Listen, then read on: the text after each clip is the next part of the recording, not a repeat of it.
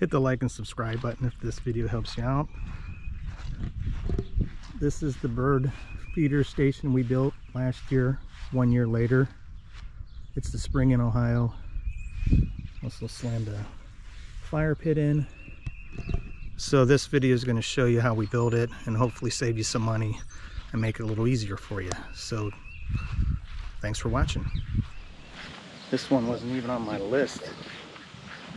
I got to put 2 posts in.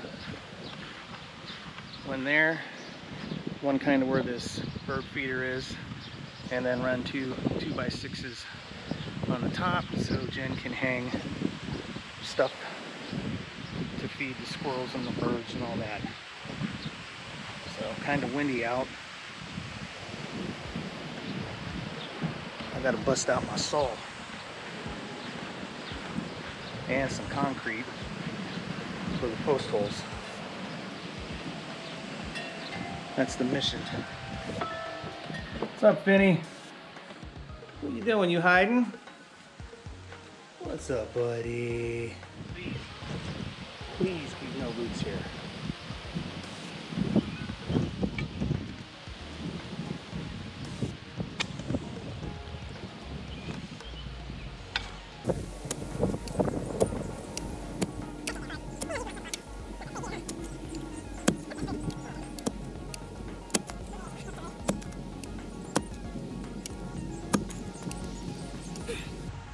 There used to be some cherry trees here.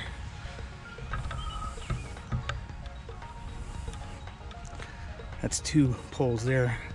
First one I screwed up, of course. All right, here we are. Ben's over there shellacking in. The posts, I had to dig 1, 2, 3, 4, 5 holes in order to find 2 good holes that didn't have roots in them. I got everything balanced. I'm not even gonna have to cut the tops of these.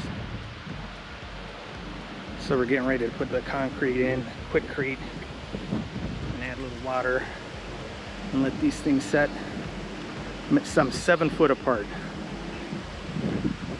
Hopefully this won't sag in the middle. It's flipping windy. I got my poles in. I got my concrete in.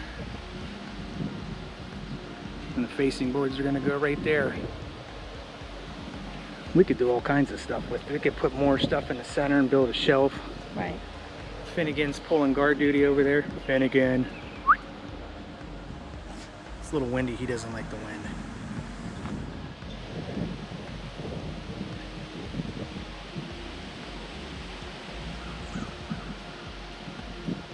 Waiting for the concrete to set.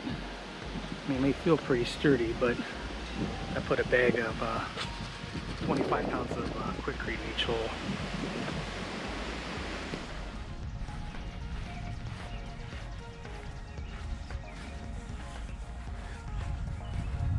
Board one's up.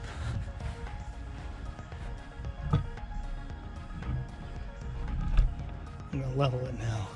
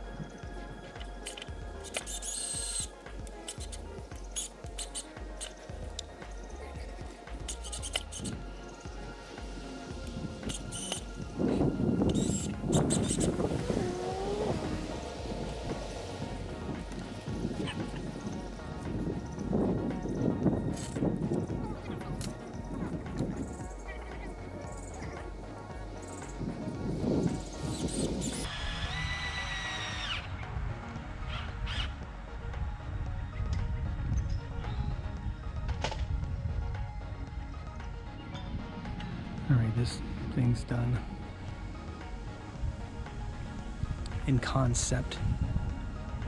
It's going to be hanging plants, squirrel feeder, all kinds of stuff's going to be hanging off this. I got to get some 4x4 to put in the center here. Maybe 2 or 3 pieces. That's it.